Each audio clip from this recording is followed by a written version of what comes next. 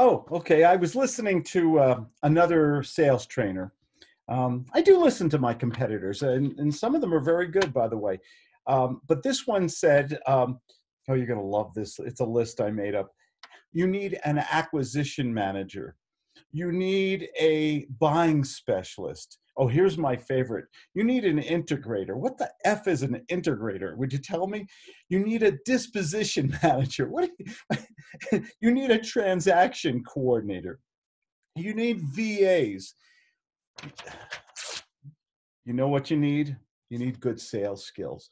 You need to get on the phone. You see back here, this is my office. I had it specially built. I'm in my Colorado virus-free community here, Winter Park, Colorado. It's a lovely place to live. And I have no employees, okay? You know when you have no employees, you know what that means? Low overhead, yes. Okay, when you have all these people, and I hear a lot of my competitors say, oh, you need all these people, they'll save you time and everything. That goes on my guru BS file, okay? There's nothing wrong with hiring people, okay? Don't write me and tell me all this. But I've had employees, and they come and they go, and the turnover is there. Even when you pay them well, even when you train them well, you spend a lot of time. Maybe I'm just a lousy employee. Maybe I'm just a lousy employer or something. No, I'm not. I fetch them coffee. I pay really well. I always pay over market for my employees when I had them. Now I have no employees.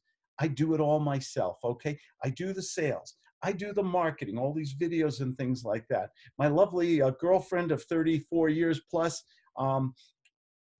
she does all the books and accounting. So we are a team here, okay? But I don't have to deal with employee issues and problems. And you know what, I read my mind, you know what I'm talking about, okay? Sometimes keep your business simple. Keep it a kitchen table business. Think big, but act small sometimes, okay? It's okay to have big ideas and do big marketing and things like that.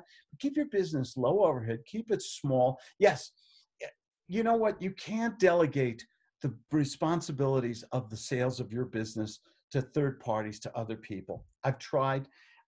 It's not that, it just doesn't work for me. Let me keep this very subjective. I pick this phone up. I talk to at least 5 people a day. I make 5 offers a day. I do 5 follow-ups a day. If I speak to a few good people and I use and quality prospects, I've talked in other videos about that. And I use the gut sales method. I ask questions. I get into a nice adult-to-adult conversation with people. Magic happens all the time. People say yes. We do deals. We do contracts. They buy my products, my services, real estate, whatever you want, because I know how to speak to people. The only thing you have to do as an entrepreneur is just give good phone. It's my only message, okay? And I'm going to yell it to you guys as long as I can. Give good phone. Learn how to sell. None of them want to teach sales as it applies to real estate or any business that you're in. And it's the $1 million skill, because you could have the best leads. You could have all the great strategies, all the whiz-bang new strategies.